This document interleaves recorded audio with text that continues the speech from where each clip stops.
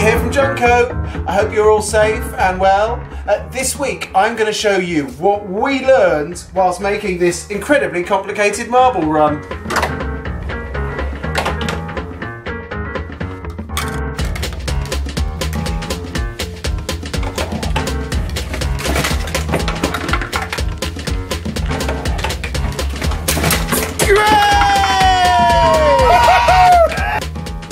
So at the top we have this marble here, which is released by this marble going along here, down here.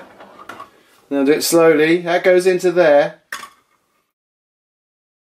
That marble's whole job is to get this marble, after it's gone down here along there, back up onto here. And now it's sitting in there, ready to go. So what we have, a bit of milk bottle held on, just clipped on here with one of our clips, like that. And here we've just used the corner of a soup carton Tetra Pak. This is our crossroads, where the two tracks run across each other.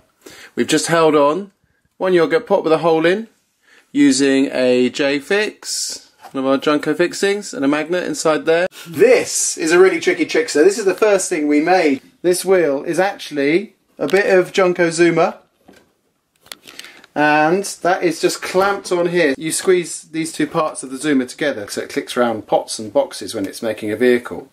Here we've just clicked it round this juice carton, and it sort of clamps the whole thing onto there. At the bottom, it's a little J-fix corner on a support, which is what it all rests on.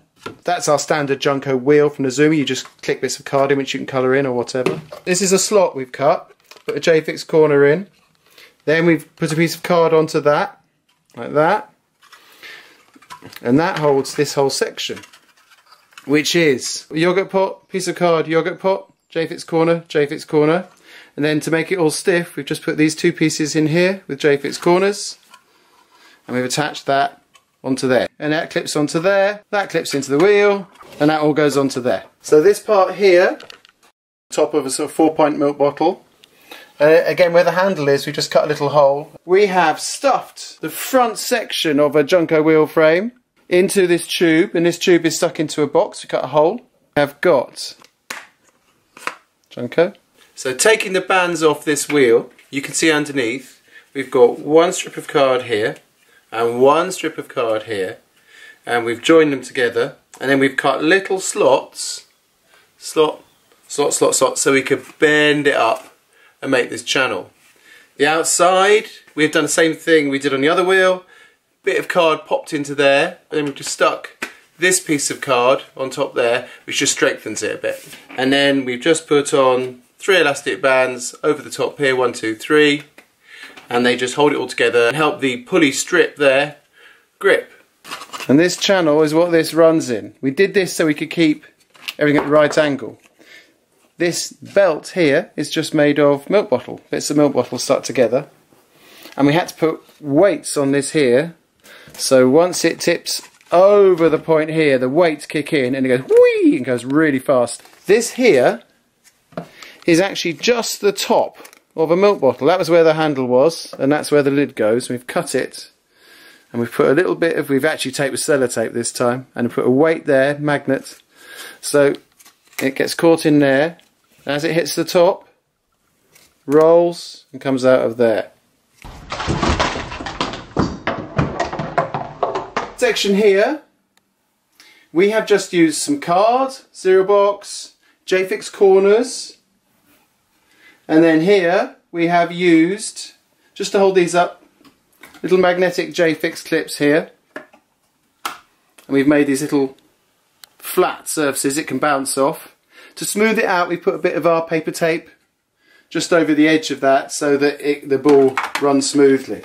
These parts here are just bits of toilet roll, and all we've done is made these little pillars using J-fix corners. So that's your pillar, and we've just cut little slots in here and tucked the toilet rolls into there. To hold these pillars firm, not all of them, sometimes we tape them on with a bit of brown tape, sometimes they're just resting. We also use little jars full of water under here, and we just build the pillar around that, and that just makes it nice and firm. So this is the end of the marble run. we wanted two finishes.